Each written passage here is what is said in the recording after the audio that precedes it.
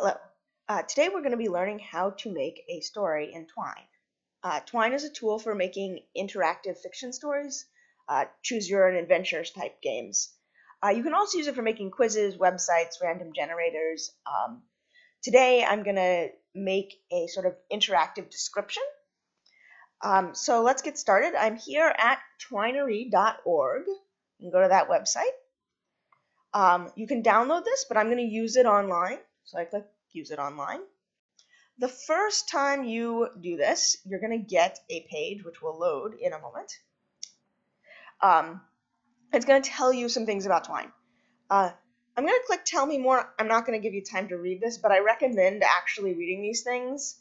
There's some useful information, and really important, your work is saved in your browser locally.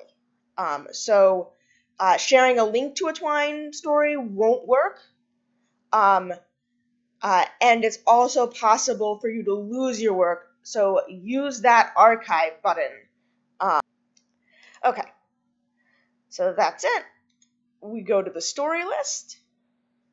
Projects in Twine are called stories. To make a new one, you can probably spot the button that I'm going to click to do this, but it is over here under the menu. It says Plus Story, create a brand new story. I'm going to tell you about the wall hanging directly behind me, so I'm going to call this wall hanging. Notice that I'm typing. Twine is a text-based language, so it's going to be a lot of typing here. So once I do that, it takes me to this new page. This is when I'm inside of a page. You can notice that my title is down here. That's a menu. This home picture will take me back to the story list, and I can then go back to the story by double-clicking on it. And if I click the menu, I have an option to rename the story. There's some other options there. We're not going to worry about them right now. We're going to get started actually making something. So, untitled passage, double-click this passage to edit it. I usually like to rename my passage because untitled passage is not really useful. I usually name my first one Start, but you could call it, beginning, or, it could be about the thing, right? You could call it wall hanging as well as the overall story. And where this says double-click this passage to edit, I'm going to start typing in my information. When I delete that, I actually get some text here that's some useful reference about Twine. You can look at this and learn more. I made this wall hanging. Really short description. Once I've done something, I close that. I don't know if you noticed that. I double click. I click the close button, little X in the corner, and I'm going to test this out. You can test it out by clicking the test or play. Play is adequate if you've got more complicated things going on. Test can help you out. So this opens a new tab, and over here in this new tab, we see a web page that says I made this wall hanging. So far, not all that exciting, but it is working, right? Whatever I typed, I made this wall hanging. I have a web page that says I made this wall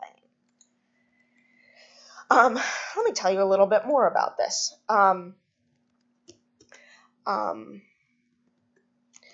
Perhaps I want to give the player some choices, right? Choices are what make something interactive.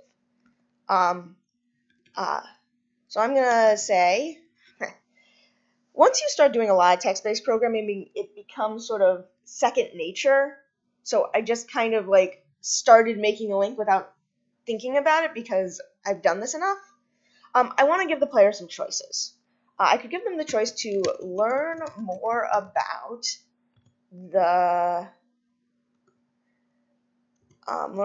how I made it, or I might give them the choice to learn more about the colors.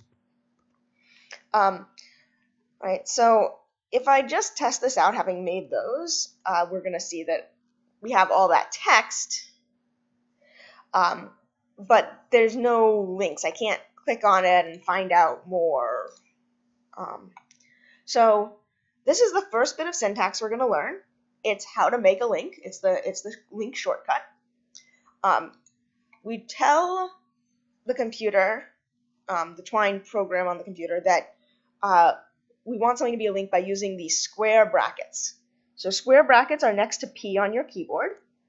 You put 2 of these sort of opening ones at the beginning of what you want to be a link, and 2 at the end of it.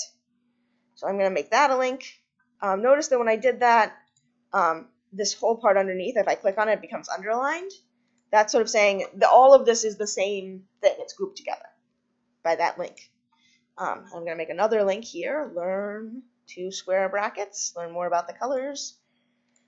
2 more square brackets. And now that I've made these links, I'm going to close this passage again. And when I did that, 2 new passages have shown up. Learn more about how I made it. Learn more about the colors. I'm going to edit one of these. I'm going to say,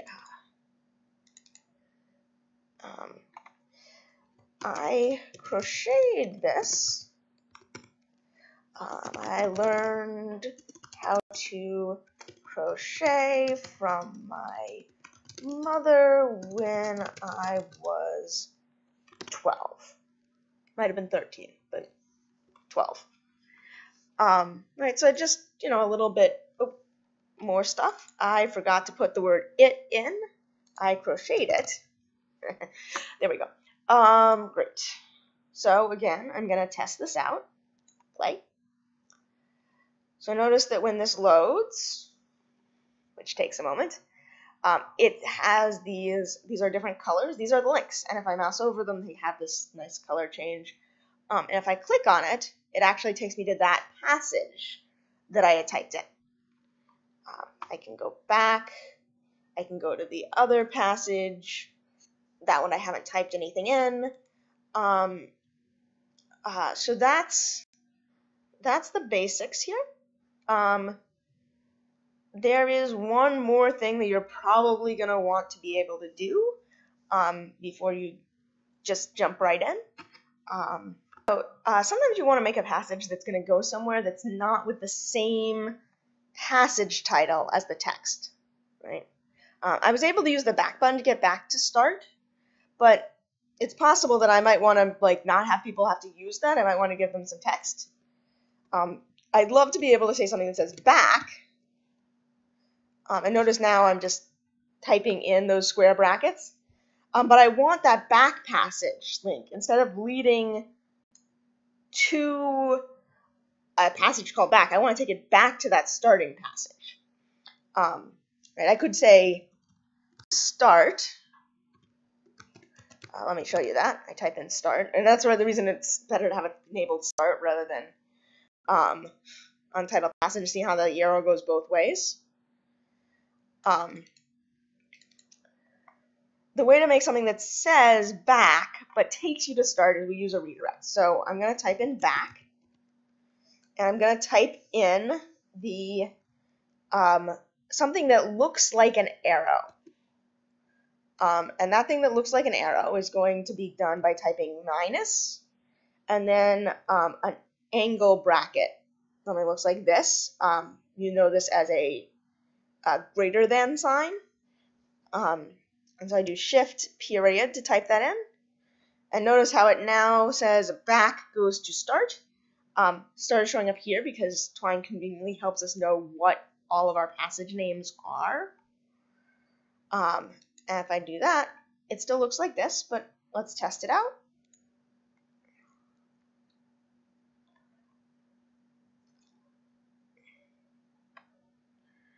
Learn more about how I made it. And go back. Takes me back to this. So that's the basics of Twine. When you're done with making your Twine project, or when you want to take a break and go do something else, click Home, click Archive. That will save all your projects. I'll download a file. I'll talk more about files later. Hope you enjoyed this. Stay tuned for more things you can do with Twine. Have a great day.